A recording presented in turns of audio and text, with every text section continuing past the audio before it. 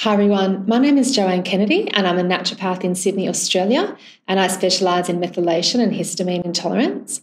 One of the most common questions I get asked from my patients is, should I take vitamin C for histamine intolerance?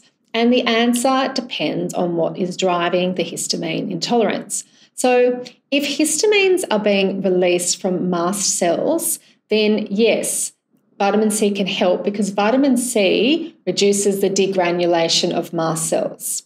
However, if the histamine is being driven from other cells, particularly gut cells or smooth muscle cells, so they're not mast cells, what happens with these cells is that histamine is made on the spot when there is inflammation, and they will create histamine and release histamine on the spot. So they don't store it like mast cells does. So vitamin D doesn't work on stabilizing these cells because they're not granulating cells.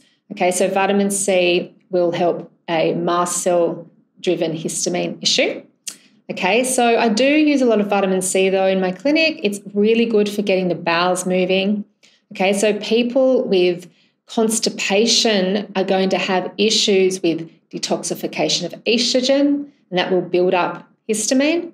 And also, if you have gut issues such as methane SIBO, which can cause chronic constipation, you need to be getting your bowels moving at the same time as you're treating the methane SIBO, because if you don't get your bowels moving, you're not going to be sweeping out the dead bacteria that you're killing off with herbs or undigested food. So it's very hard to get rid of SIBO if you're constipated.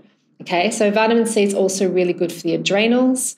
Okay, stress is a major cause of histamine intolerance. We need to be working on people's stress response and adrenal function. Okay, so many uses for vitamin C. It is not just because it's an antihistamine. It does stabilize mast cells, but it's not going to impact the other cells that are going to be releasing histamine.